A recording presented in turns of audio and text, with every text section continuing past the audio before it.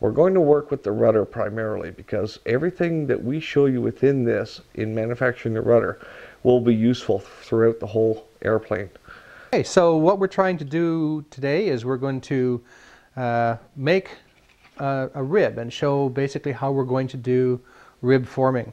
And then I'll come in and do my nose round up in here. And these won't get detached now until I'm ready to put aluminum into them. They'll stay like this throughout the whole sanding period and everything. So.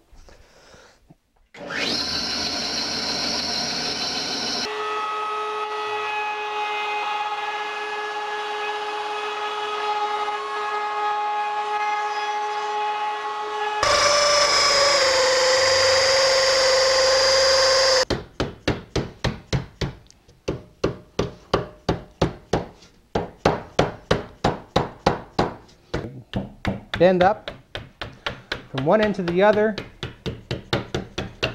and all the way back. I'll move the vise around so you can have a peek. Okay, so now we've got the aluminum started, but you see it's already waving. It's already starting to not want to form properly. So know where the reliefs are. And we're just going to put a little bit here. Now as you can see, as I pull on these, you can see things starting to straighten up just by me putting a little bit of an indent in here. Just training it a little bit.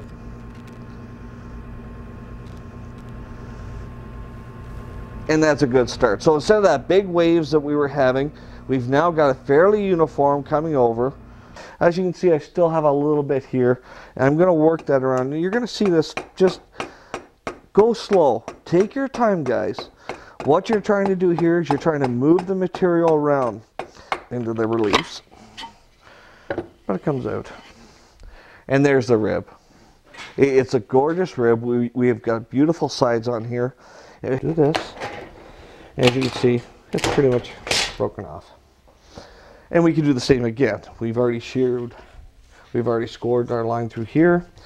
And we can bring our spar up as well. Just a little bit at a time. Okay, it's 25 thou. We're not overly concerned with this getting a smiley into it like the 16. Just a little bit. I'll go down again, down again, down again, and I'll just work it a bit. And the top's already broken. There, that's all broken off now. There we go, and down. One more time up, and we're finished. Preloaded this because I've got a long spar here. This brake is 54 inches long. Any brake you do or desire to get, if you wish to purchase one, make sure it's longer than 4 feet. As a rule, there are very few pieces that are over 4 feet in this plane, or in most Zenith design planes. But you do want the little bit extra on either side, just to give you a little bit of play. So once again, we've preloaded it to accept the 25, and we're just going to put in 2 bends into it.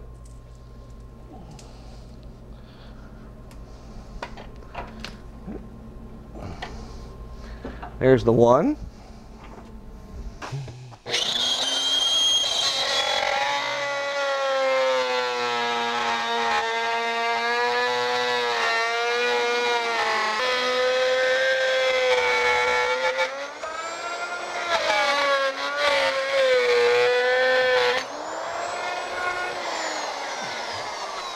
Tack now. Nothing ruins a rib more than having one flange go one way, the one flange go the other way.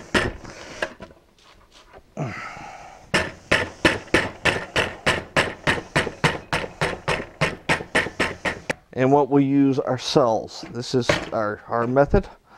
We are plans builders. We have been plans builders for a lot of years.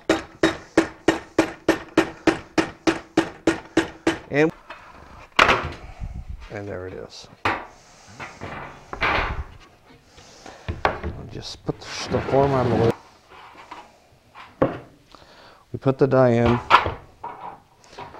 And a couple of things.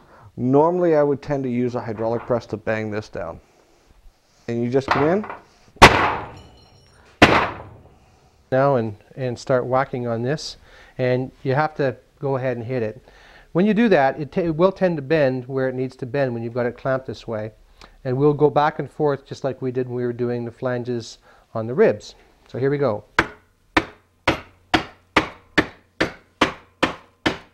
You can see that I've probably got another 7 or 8 or maybe 10 degrees to go. Alright, so what you'll see here is I've set this protractor to 30 degrees and we are exactly right on. So you don't have to have big fancy tools to do this stuff. You know, a couple of 2x4s and a bench and some clamps and a nice good hammer and away you go. We've got a really nice radius and we have exactly 30 degrees. So manufactured all the parts over a 2-day period. We've manufactured the forms and we've done all the parts necessary to build